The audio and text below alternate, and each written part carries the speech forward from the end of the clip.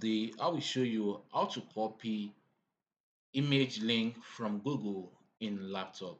So to do this, firstly, let's search for an image on Google. So let's just click on image so it will look better. Let's click on image.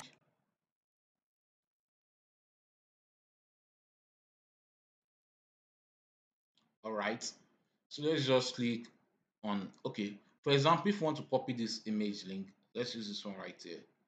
So for example, if you want to copy this image link, what you have to do is to firstly click on the image.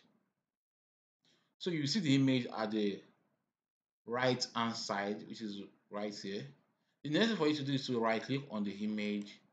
Okay, so click on copy image address. So as you can see, we have copied this image link. So let's confirm to know to check if this is the real image link. So next way to do, let's just open your tag to just confirm.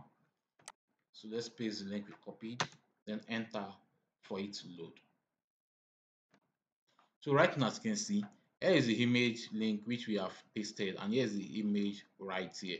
So you can share this image link to anywhere, either on WhatsApp or Facebook or anywhere.